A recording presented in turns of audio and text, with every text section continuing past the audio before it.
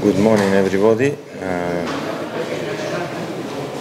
This week we have a little bit time to prepare this game. Especially we get this week to rest because, as you know, we play a lot of game in a few days.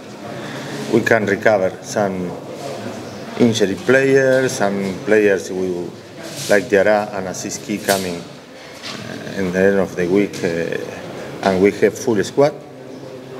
And we try to start in this second round in the best way. Who mean we come in here to try to get the 3 points. Maswali kwa waandishi.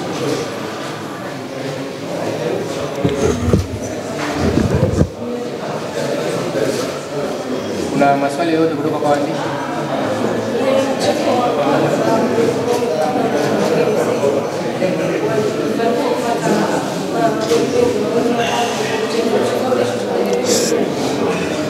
Coach, at the first game against KMC, you scored a lot of goals.